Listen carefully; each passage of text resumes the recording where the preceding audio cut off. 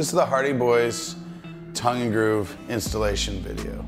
We talk a lot about Element Stain Series installation and show it, Element Stain Series installation going on throughout, but no, all these processes are for both the tongue and groove and the ESS.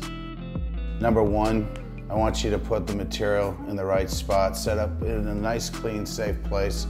I want you to make sure that you don't thermally expand it, so keep it to where it's acclimated before you put it up. Do your site layouts. Make sure you treat this like a finished product.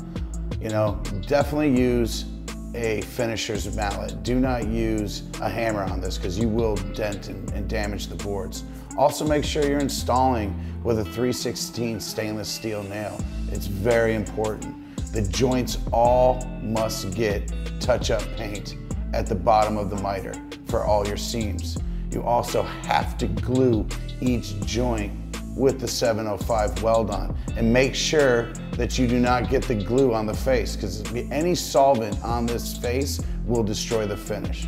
So you have to be very careful with that. And most importantly, as you're going through the job, please take a white, clean rag and wipe all your fingerprints on. If you have to use a little Dawn soap and water and just a real moist, light finish, just rub it off and then dry it. But getting this clean is the most important part when you're done, because you are delivering the finished product.